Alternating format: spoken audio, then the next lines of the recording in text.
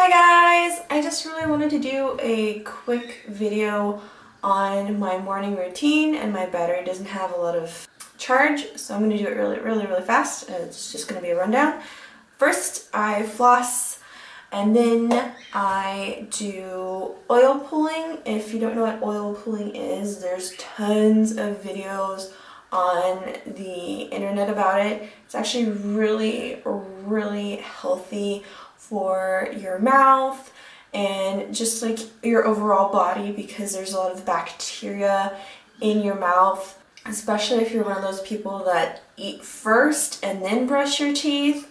You don't necessarily have to use coconut oil. I just really like the taste of coconut oil. You could use olive oil if that's your jam. Just remember to put the spoonful in your mouth and then swish it around, and do not eat the oil that you've been swishing around in your mouth, because it has all the yucky bacteria that's in your mouth and all the germs that's really bad for you. Any sickness or health conditions, it actually helps those conditions because it's helping your internal organs and your overall health of your body. And I actually do this in the morning and in the evening. After my mouth has been cleaned, I use a little bit of water and rinse out the residue. And then I go ahead and I go even a step further to detox my body, and I drink detox tea. This one is just from Trader Joe's or World Market. It's not like, I don't know, it's not one of those ones that I've seen around YouTube that I actually really want to try. And then after I've had my detox tea, I sit there and I go and I take vitamins. Well, this one's more of a weight loss supplement.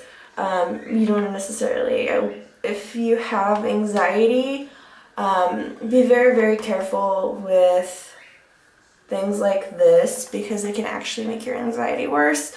I usually just, to be honest, I only take one of these. I don't sit there and go for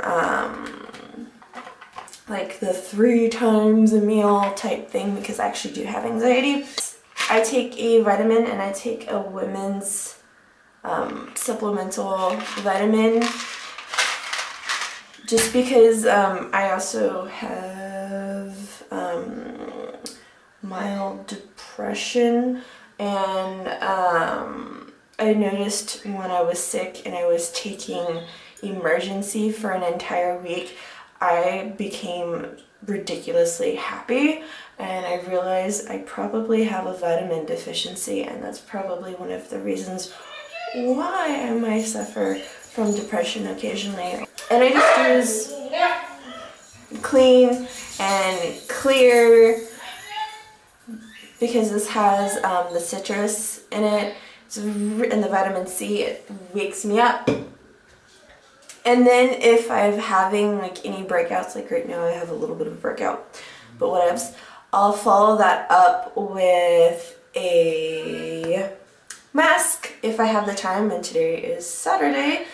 Then I like to exfoliate my lips, because if I'm going to wear makeup, that's what I like to do, and I kind of feel like wearing makeup today. To hydrate my face, because it is currently wintertime, and the one that works really well for my under eye area is the Olay, what is it? Olay Age Defying Eye Gel, and it's just like this clear one.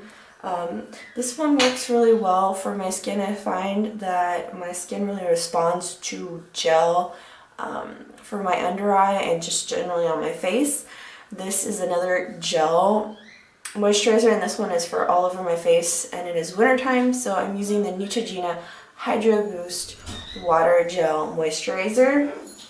And I do that after I put the gel on my eyes, and I let that sit for about 2 to 3 minutes so it can soak up into my skin.